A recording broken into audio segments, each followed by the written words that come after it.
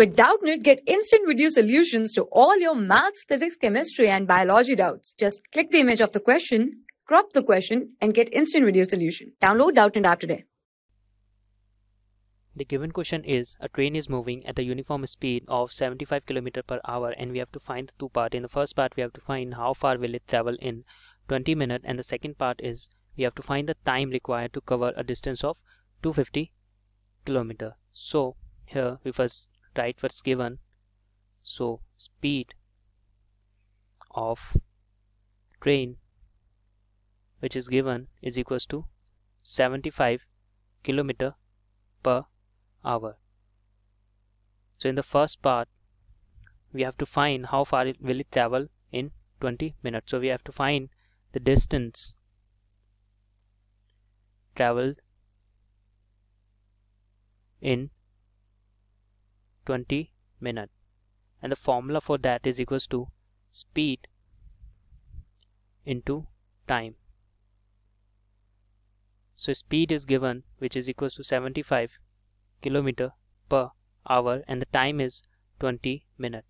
Here, before solving it, we have to look for the unit. Here it's minute and here it's hour. So we have to convert the minute in hour. So we divide it by 60. So here it's converted in hour. So now we can cancel out, and then we get 75 into 1 by 3, which is equals to 25 km is the answer for the first part. And in the second part we have to find time required to cover a distance of 250 km. So we know that the time is equals to distance upon speed. Distance upon speed.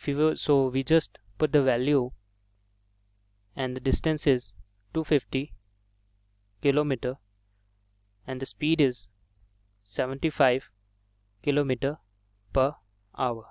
So here the unit is same, so we know we don't need to change it. So here we get 10 by 3 hour.